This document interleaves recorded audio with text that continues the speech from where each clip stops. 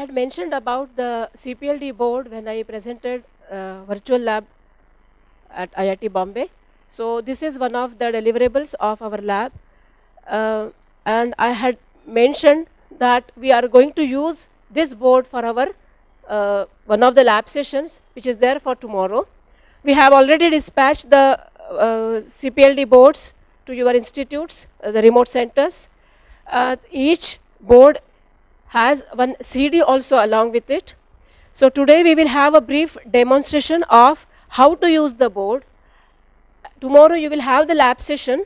The boards which are dispatched to you now, those boards will be with the remote centers, but then the participants who find it interesting for their labs, they can contact me, and if they really want to use, if they want to incorporate these boards in their curriculum for digital design, then we would be happy to dispatch those boards to those institutes.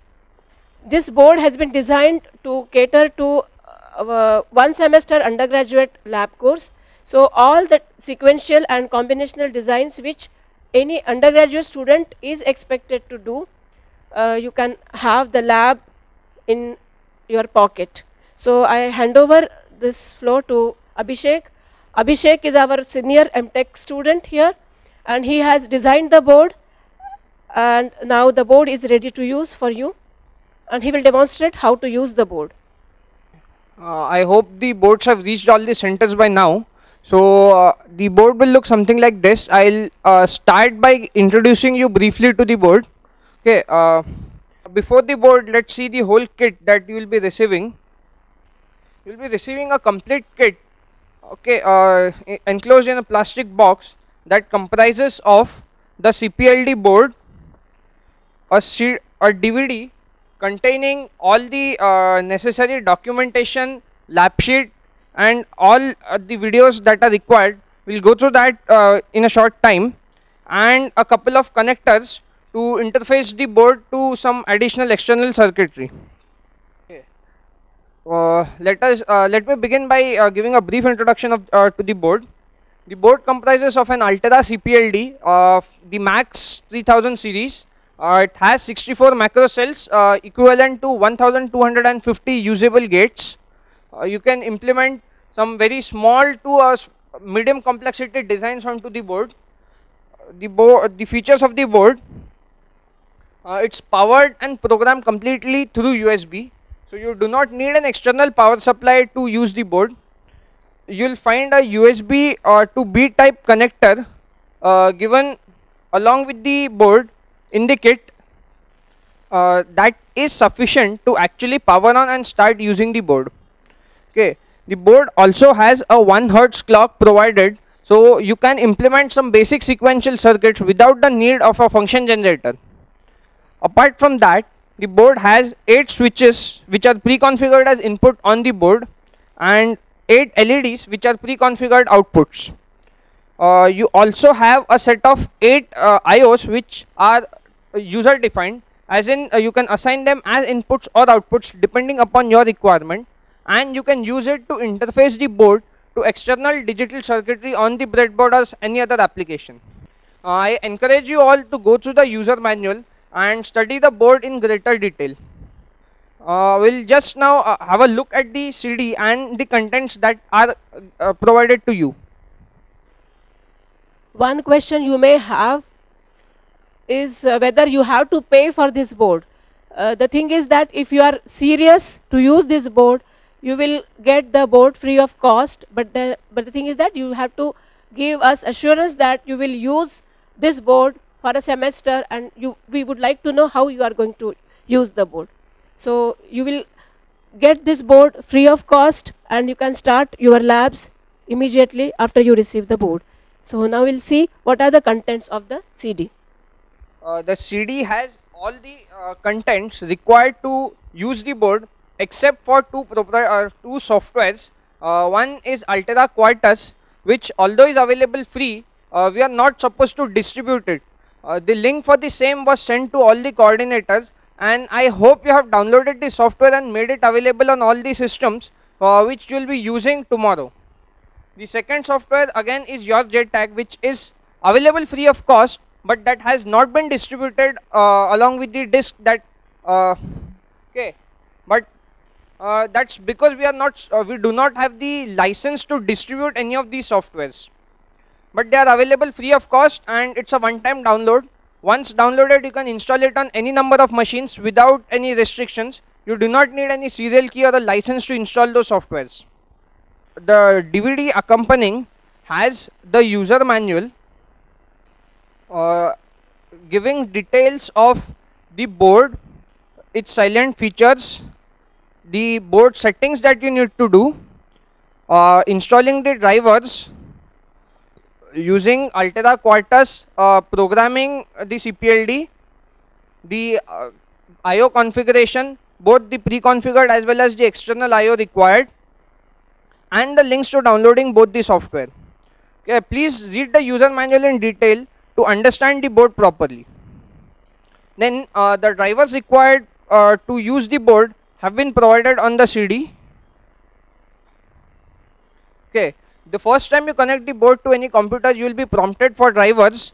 You just need to redirect the Windows installation to that particular folder. It will pick up the driver files automatically and install it. It's a one-time process, but you will be prompted for the drivers 4 times. You just need to direct it to the same folder each time and the drivers will be installed successfully. Basic introduction to HDL, which comprises of Professor Sharma's lectures on VHDL and Professor Sachin Patkar's lectures on Verilog, have been given on the CD to help all the users familiarize themselves with the concepts of VHDL and Verilog. Most important documentation, the lab sheets for 5 different experiments along with the source code have been given in the folder called lab sheets. Here we are giving a brief introduction to the circuit that we will be implementing, along with the step-by-step procedure to use both Altera Quartus and your JTAG. Okay, the lab sheets have been designed keeping in mind that a student should be able to use the board and all the softwares without the need for any specific tutoring or any external help. They are supposed to be self-complete, as in you just need to read it well to understand and use it. So I encourage all the participants to read the lab sheets, go through that in detail and try using the board on your own. It shouldn't be difficult at all. Just give it a try and you should be there. Then as some people have reported that they have some driver file problems while installing JTAG. It's generally the libusb.dll error. So to support that, the same file has been given on the disk. In case you get the libusb file missing, you just need to copy this file from the disk and paste it into the Windows System 32 folder, and that should clear the error. The sample files to test on a new board, namely a simple IO test, a sequential circuit comprising of a 4-bit counter and a combinational circuits 4-bit by 4-bit multiplier. The final SVF files have been given.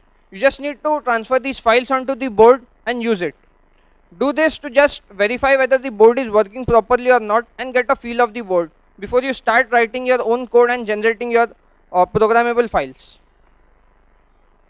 And lastly, the videos folder consists of whatever I have spoken just now, including using the board, introduction to Altera Quartus and your JTAG. Everything has been documented in a very well made video, which should be sufficient for any student or faculty member to use the board properly. I hope you all have the website, or you all know our website, where the same material that has been given in the CD has again been supported, including introduction to what are reconfigurable hardware devices, the board specifications and user manual, slides to HDL, both VHDL as well as Verilog, and the lab sheets. If you go through that in detail, you will actually see you have something more than just the lab sheets. That includes some good theoretical introduction to the experiment under consideration. A pre-lab test which is expected to be solved by a student before he actually attempts that code on the CPLD board is just to test whether he has a good conceptual understanding of what he is going to implement.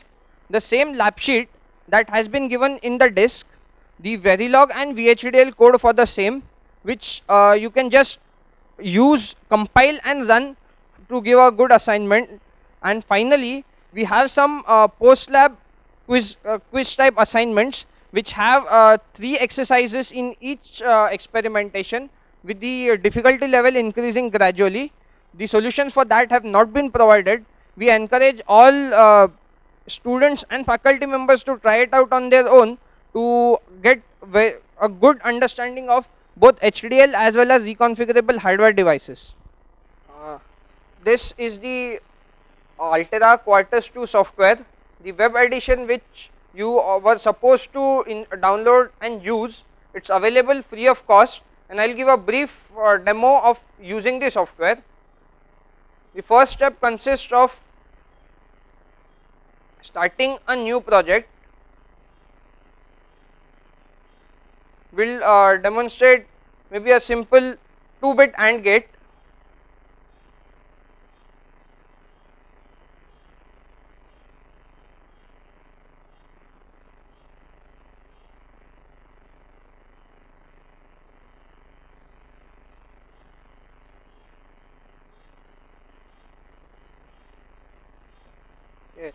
If you have the HDL file ready, you can just add the source code at this stage, or if you do not have it, you can create a new file and write your own code.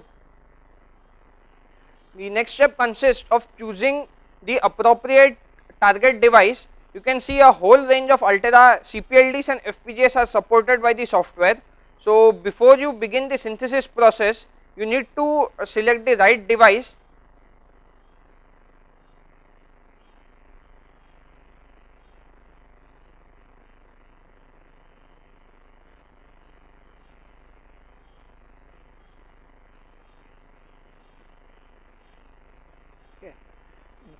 Now you go for a new HDL file. It can be either a Verilog file or a VHDL file, that depends on whatever you are comfortable with.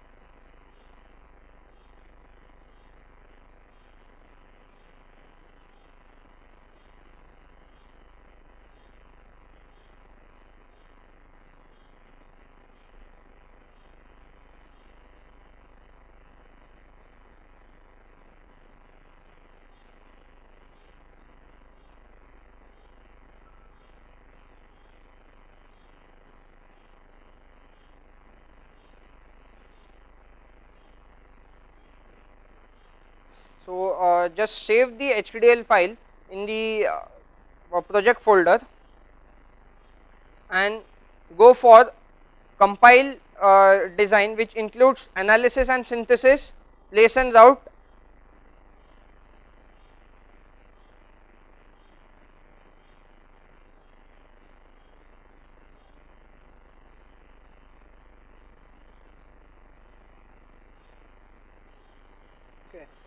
The successful compilation will yield an output file which is used to generate the final programming file. You can go to the pinout file and check as to where your IO pins defined in your entity have been mapped to. By default, Quartus will be mapping the pins to a random IO pin which need not be the pre-configurable inputs and outputs provided on board. So if you have to use any of those pins, you need to do the pin assignments manually. To do that, you go to assignments and the pin planner. Here you can actually see the IOs that you have defined and an option to map it to some particular location, map it to the switches, the inputs to the switches given on board and the outputs to the one of the LEDs.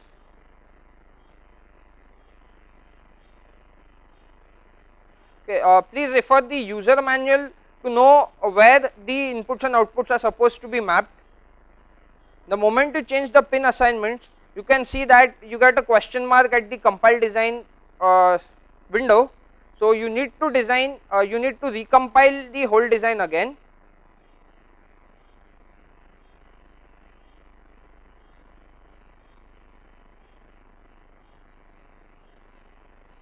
And now just go to the pinout file again and verify whether the pin assignments have been made as per your requirement or not.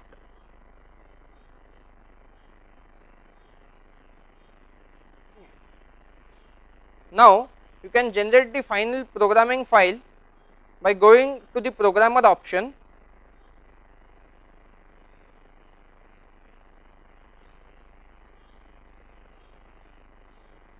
Select the serial vector format for the output file.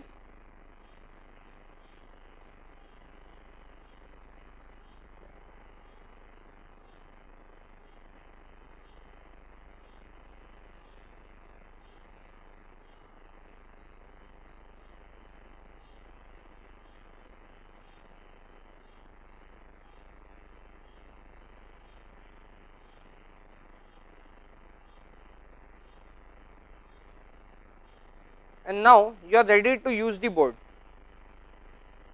Make the appropriate jumper settings for the power and clock. To know more about it, please refer the user manual. Switch on the board. The drivers, if you have used another USB board on it before, you will not be required to install the drivers, but if it is the first time, you will be prompted for the drivers, and all you need to do is direct it to the drivers folder in the disk. Just open the JTAG shell and you will need a sequence of 3 commands to transfer your programming file. The first is the cable FT2232. This command connects to the driver device onto the board. The detect command will identify the target device. It is identified as EPM3064, and this should be the same that you have specified before you began the synthesis process. If you select some different device and you try to transfer its programming file to on a board which has a different target device, you will run into an error saying that the device IDs do not match.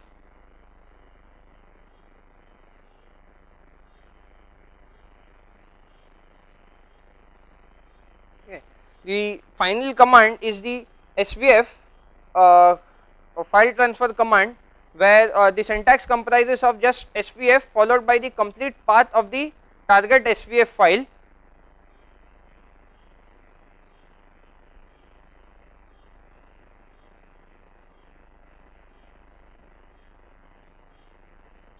And now you have the programming file ready onto the CPLD for testing.